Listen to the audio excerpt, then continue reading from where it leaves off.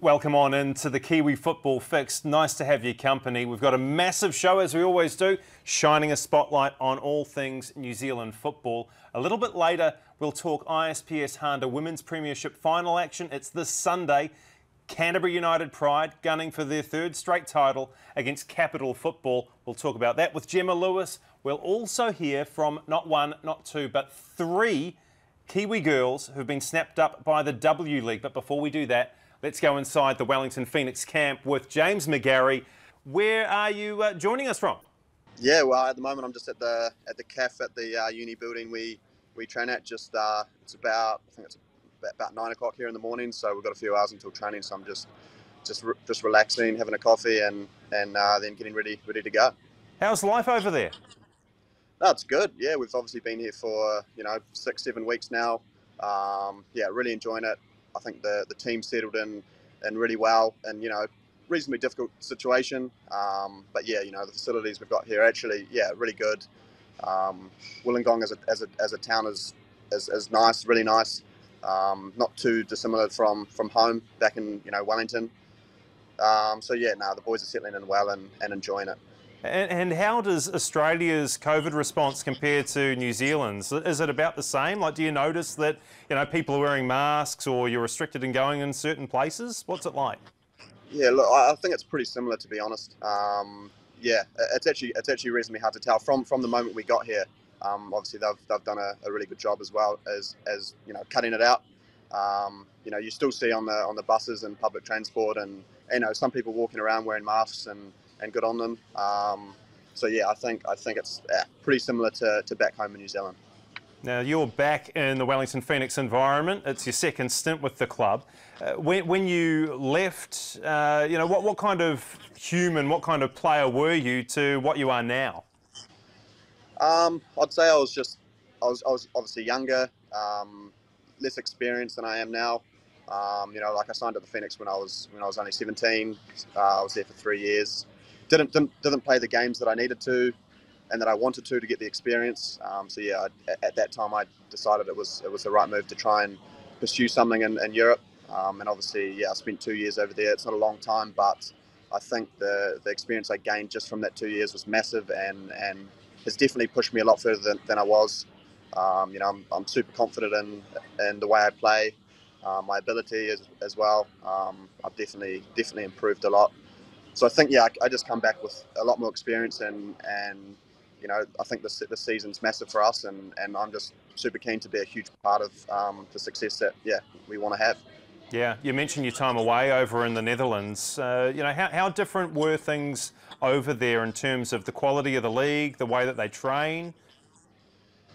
I'd say, yeah, not super dissimilar. I think the only difference is just the player pool. Europe's a big place, so there's just an abundance of players, and especially young players.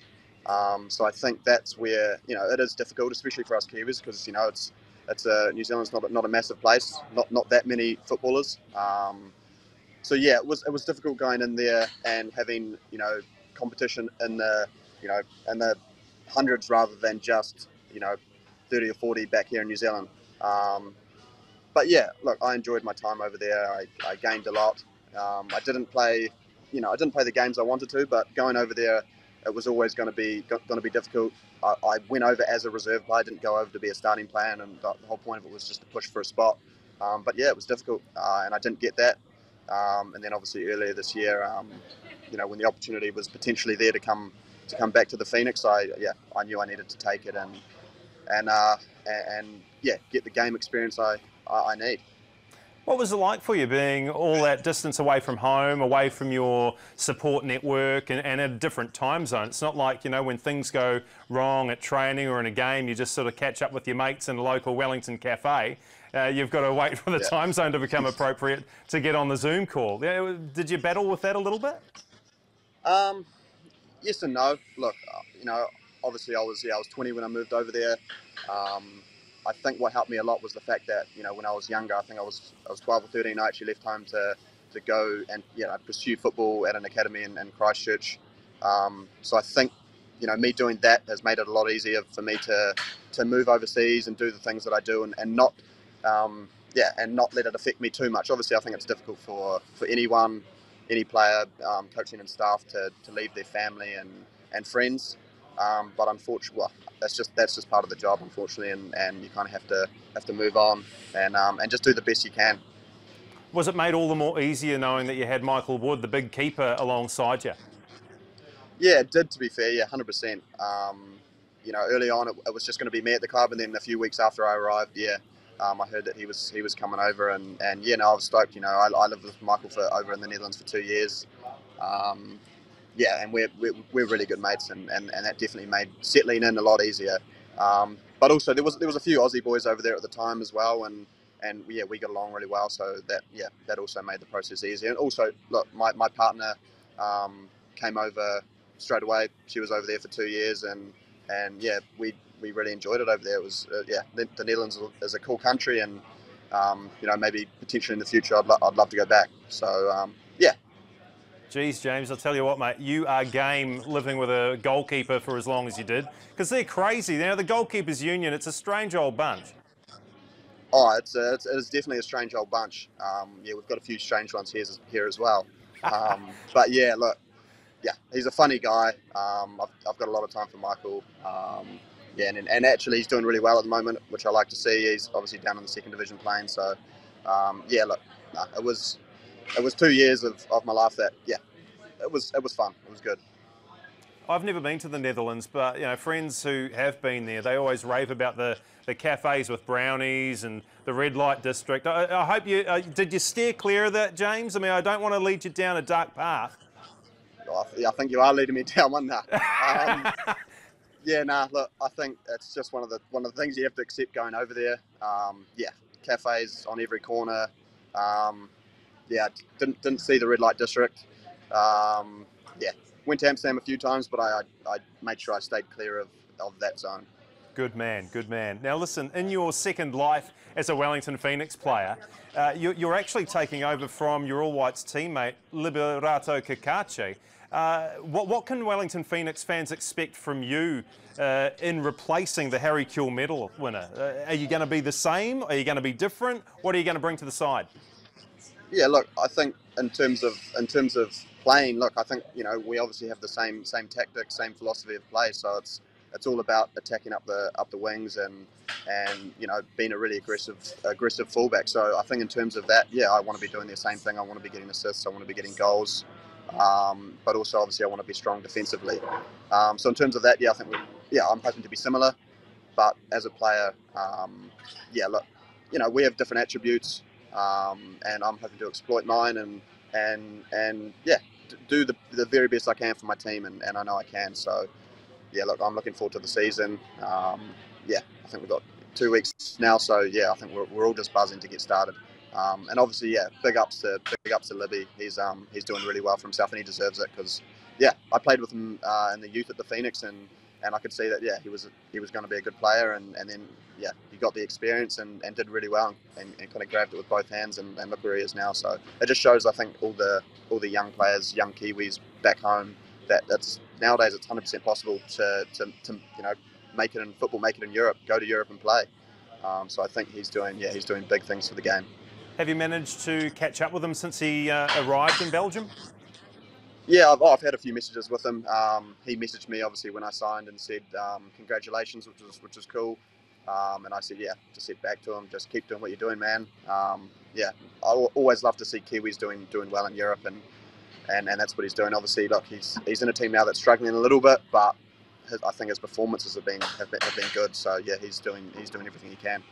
You mentioned earlier the role of the wing back or the full back. It's kind of changed over the years to the point where you've got to focus on defence just as much as you focus on attack. What aspect of the wing back role do you enjoy the most? Is it the attack side of things, or do you love just ripping into a horrendous tackle on a pretty boy striker every now and then?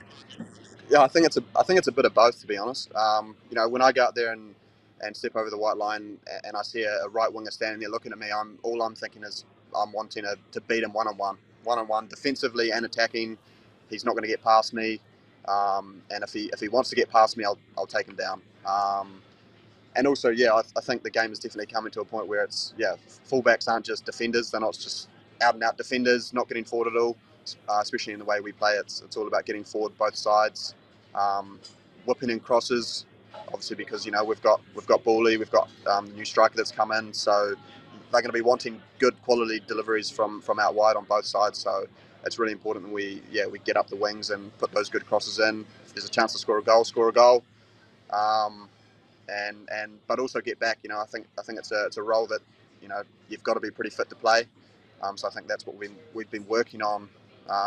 You know, this pre-season, getting fit, being able to do the Ks, do the high speed. But then at the end of the day, you're a left back, so you need to be able to defend and stay in the structure of what you're doing. So yeah, it's a position that definitely excites me. There's definitely lots of opportunity out wide. Gone are the days of not venturing past the halfway line. That's what I was told when I was a defender playing in my rubbish team all those years ago. Like, don't you dare step over the halfway line. You're a defender, you stay back. Yeah, I'm thankful I'm playing in this day and age then, because, yeah, I think I would struggle not stepping over that halfway line. Yeah. Tell us about the new guys in camp. Obviously, you're one of them. You mentioned the new marksman up front, Toma Hamed. How are they all gelling with the squad? How are you gelling with the squad? Look, I think we're gelling in perfectly. Obviously, it was probably a little bit easier for me. I knew a lot of the guys that were here. So yeah, it was reasonably easy for me to come back, and I'd played with the guys a lot. But even just meeting, you know, half the other guys that are here, yeah, they kind of made it very easy. Obviously, Hamid's just come in the last couple of days. Obviously, he had to quarantine, so he hasn't trained yet. But yeah, I can imagine he's buzzing to get started, and, you know, we'll do the same to him as they did for me. We'll make it very easy for him and yeah, make him comfortable. What are your expectations for the Phoenix this season? Obviously, last season they finished third, and then things went awry in the playoff mix. How do you build on that with the new squad? Yeah, look, I think it's a lot of the same. I think it would be it'd be bad to say that we don't want to win. That's the end goal, I think, for most teams is to win. We want to win competitions, and I think we're at a stage that, yeah, it's 100% possible. It's just down to us performing week in, week out, and we can do that 100%. You know, we've been putting in some really good performances in the pre-season, and you know, tactically building a team that understands you know, how the coach wants us to play, and yeah, when it comes down to it, we want to win every game. 3 points is what we need every game. And if we don't get that, yeah, we're going to have to look at what we're doing and go from there. But yeah, same as last year, we want to push. We want to get to the playoffs and then push on from there. That's our goal. You've been around the world and back again, seen a number of different coaches and managers. Where does Ufuk Talay rate in terms of his managerial success and style? Oh, I think a lot of it says it for itself. Last year, you know, first season in, third place. I don't think you need to say too much more than that. You know, he looks after us. Works us hard. We've been working really hard this pre-season. You know, I think tactically really good. You know, making sure every player knows his role, knows what he needs to do, and then at the end of the day, just working hard. I think that for most teams, you know, I think if you're lacking in that aspect of it, you're going to struggle, even if you've got the quality. You need 11 players out there on the field that are going to, you know, pretty much die for each other, you know, run for each other, do everything in their power to win, and that's what he gets all of us doing. So yeah, very, very good. Have you taken the opportunity to cast your eye across the rest of the competition and who might be some of the contenders and who might fall by the wayside? To a certain extent, you know, obviously you look at the top end teams from last season, but, you know, for personally, for myself, not really. I think we really just need to focus on what we're doing as a team, and I think if we go out there and do what we do best, then I think the results will come, and we don't really need to worry, about who it's against. You know, you're going to face tough teams and teams that maybe are struggling, but yeah, I think at the end of the day, it just comes down to us going out on the paddock and doing everything in our power to win the game and get the 3 points.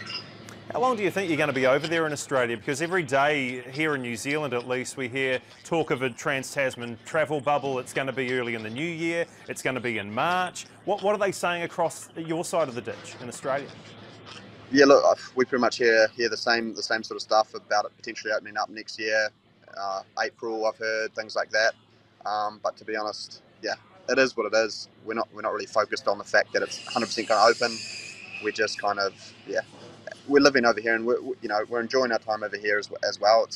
It's not ideal, but yeah, it's going well. And if that bubble ends up opening up, then yeah, that'll be perfect. Obviously, we as players want to be playing in front of our own fans. That's more than half the club is the fan base, and they're obviously buzzing to see us. So if we can at some point next year be playing at the Cake Tin and in front of our supporters, that would be perfect, and we've all got our fingers crossed for that.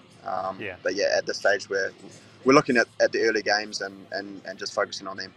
Absolutely. Hey, just lastly, James, before I'll let you go, I noticed in setting up this chat, you're charging around from the gymnasium into the cafeteria. I saw a magnificent-looking sleeve on, is it your left arm? Do you mind telling us a little bit about the ink, the artwork that you're adorned with? Yeah. Well, actually, I got my first one actually at the Phoenix. I think I was probably 18, and then, yeah, it's kind of just things I've picked up over my time in Europe.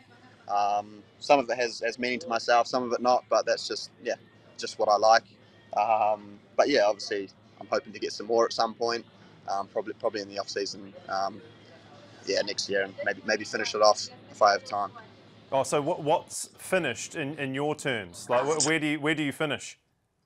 Well, that's good question. I could finish my arm, and then it's just something it's something I'm interested in, and obviously for some people, they don't like it, but yeah, for me I do. So eventually I want to maybe get both arms done, maybe a little bit on my back as well.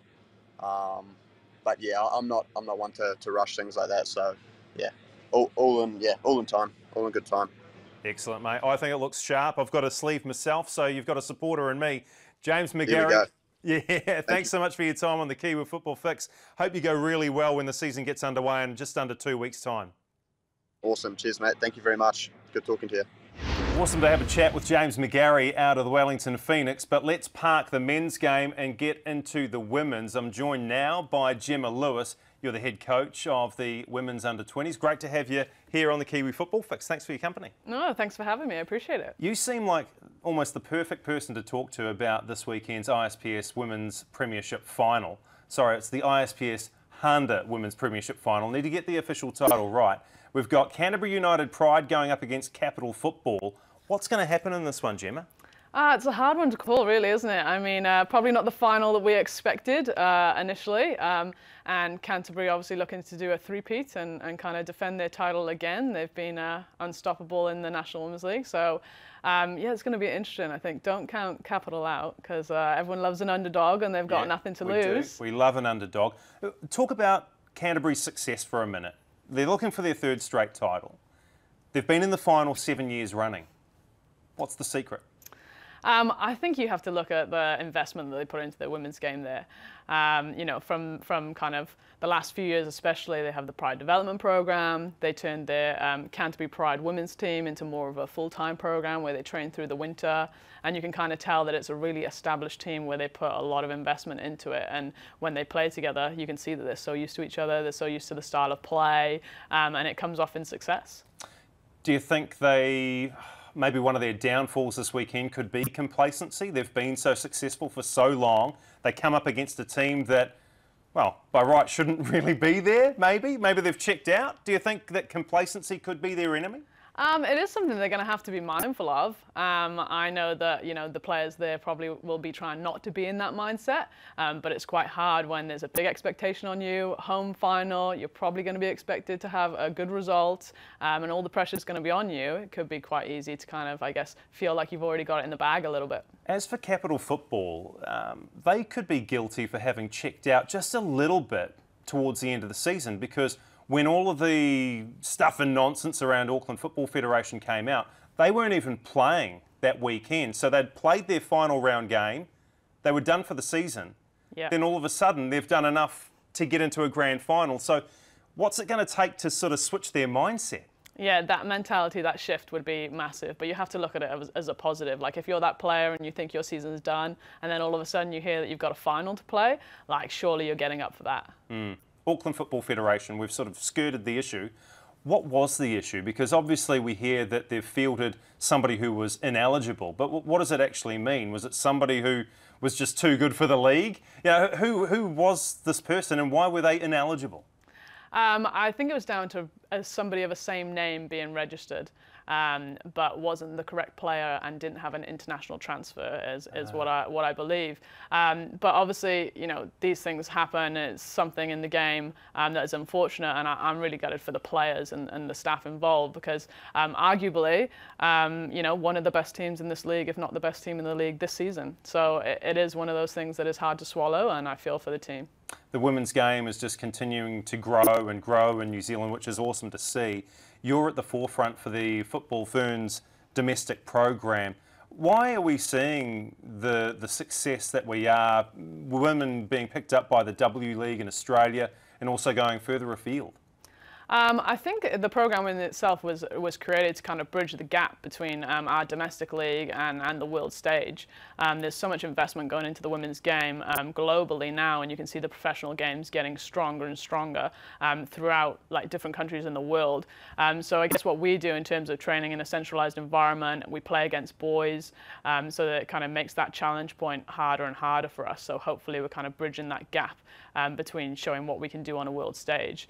And the players that we've sent across that have been successful just kind of builds our reputation. So now we end up kind of getting more people wanting players coming out of our environment, which gives us a really good feed to have more professionals playing in the game. Gemma, I need you to help me out here because we've had another 3 women snapped up by a W League franchise, a club, Perth Glory. Can you please do the honours? Can you introduce our next 3 guests for us? I suppose I can. So introducing Lily Alfield, Lizzie Anton and Malia Steinmetz. Great to have your company on the Kiwi Football Fix, guys. And congratulations on securing your first overseas contract with the Perth Glory. How does it feel? Let's go down the line, left to right. It's fantastic. Yeah, it's been a crazy last 7 days, really, finding out we secured a contract and moving over here. But it's been great. Yeah, I'm really excited. It did happen really fast, but now we're here and we're ready to get out of isolation and ready to go. Yeah, like it's been good. It still doesn't feel too real just yet. So I think once we finally get our first training out of the way, it'll probably settle in a bit more. Liz, was a contract in the W League, was it even on your radar at any point this year?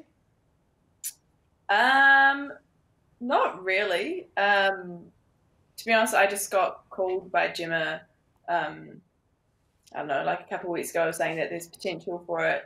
And then Tom called me just to sort of go over what, like, it could happen. And then Alex contacted me about a week later. Yeah, now I'm here, I guess. Pretty outrageous. And so whereabouts do you find yourselves, guys? You're in Perth, but you're in a form of quarantine. Is that right, Lily? Yeah. So we're all quarantining together in the flat that we're going to be living in. So that's kind of great, not having to stay in a hotel. We've got a bit of a backyard here, so we're able to train and still try to keep fit and get ready for the season. But it's been great. It's just the 3 of us here too. So yeah, we're all friendly still, women. Well, how well do you guys know each other? Obviously, a couple of you play together for Auckland Football Federation, so you'd be pretty au fait with each other's foibles? Yeah, I think we've all known each other for quite a long time. So yeah, I think we gel really well and there's not too many issues so far. You know, I think we're also comfortable enough to tell each other if there is. No, yeah. Good. Gemma's just said, yeah, not too many issues so far. Have you seen these girls have a few issues in the past, have you? Oh, I'm sure they'll find annoying habits out soon enough. Are you surprised that these 3 were snapped up by Perth Glory?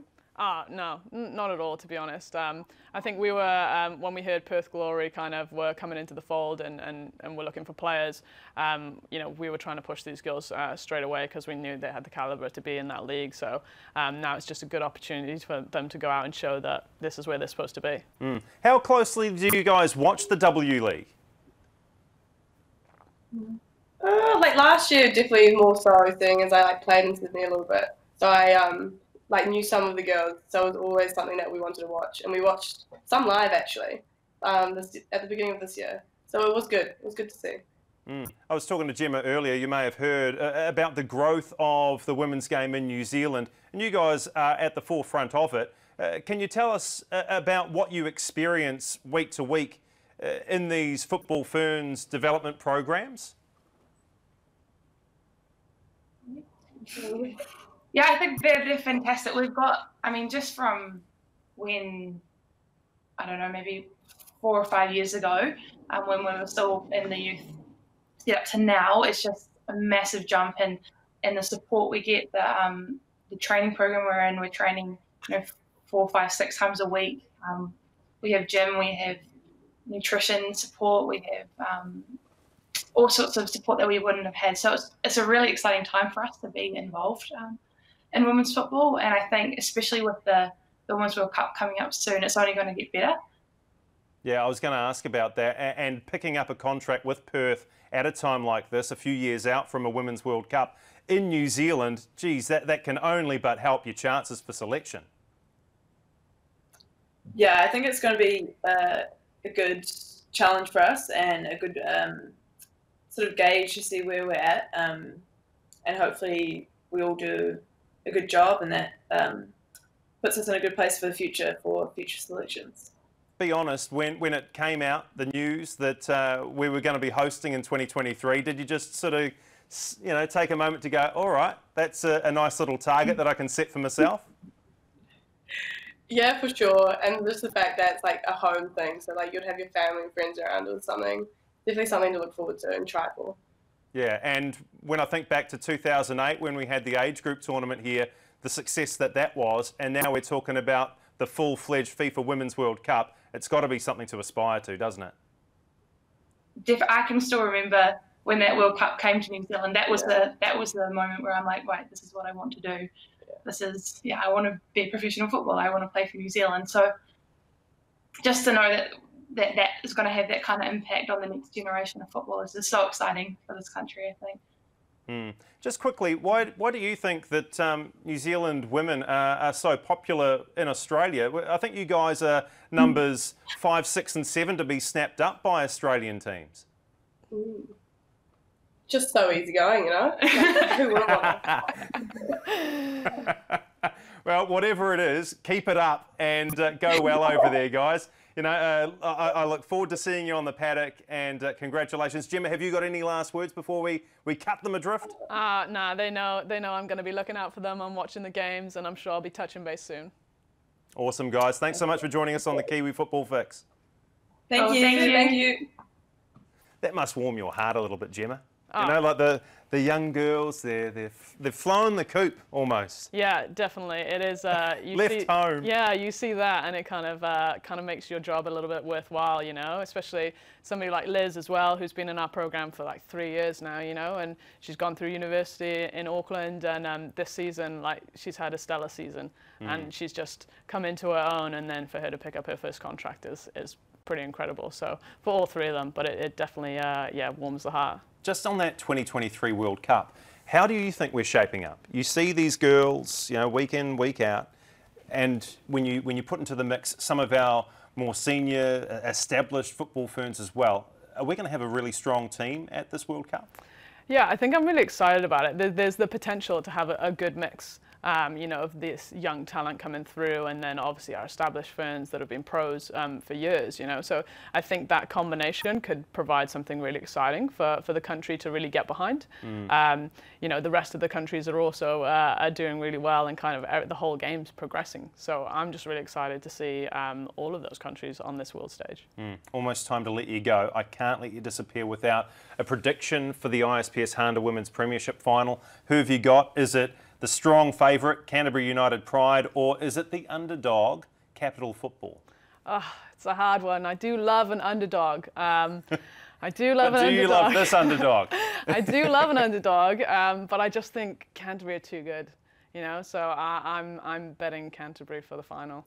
Gemma Lewis, thanks for your opinions and your predictions and your appearance on the Kiwi Football Fix. Really do appreciate it. Thank you for having me. And I think that's it. That's it. We're done for the year, but we will be back in the new year. Yes, I'll return and we'll have guests and we'll have football chat and we'll focus on all things New Zealand football. So until then, have a great Christmas and New Year, and we'll see you next time.